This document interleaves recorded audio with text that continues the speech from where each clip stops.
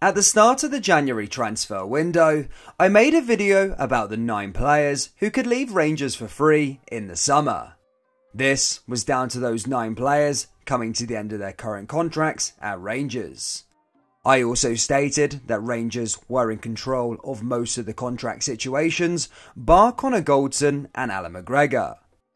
Goldson, who it seems is running his deal down to get a move to England in the summer, and Alan McGregor, where it is not yet known if he is going to retire come the end of the current campaign. McGregor has been huge for Rangers since his arrival back in 2018, and even won the Premiership Player of the Year award last season when Rangers won the title.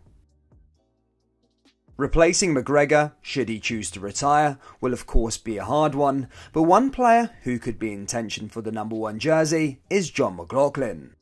McLaughlin joined Rangers at the start of last season and went on to make 14 appearances in all competitions. So far in this current campaign, he has made 10 appearances and proved that he is reliable when called upon.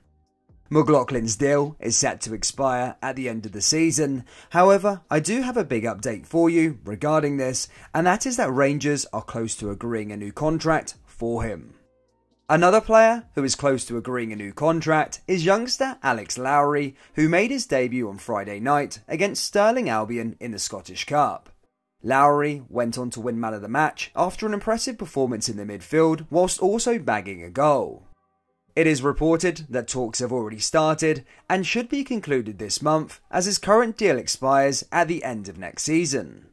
Lowry would become the latest young asset to commit his future to the club if he agrees to an extension after Leon King did the same earlier this month. Before we end today's short update video guys, I have a question for the Rangers fans, and that is, do you think John McLaughlin is good enough to be Rangers number 1 should McGregor retire, or would you like to see the club bring in another shot stopper? Let me know down there in the comment section below. That brings us to the end of today's short update video guys. Please do smash that like button and subscribe to the channel for more Scottish football content. We've also dropped our Rangers Iron Maiden t-shirt, which is available on our website where you can access down in the link in the description, or just head to purescottishfootball.com. Thank you, and I'll see you all in the next video. Take care. Peace.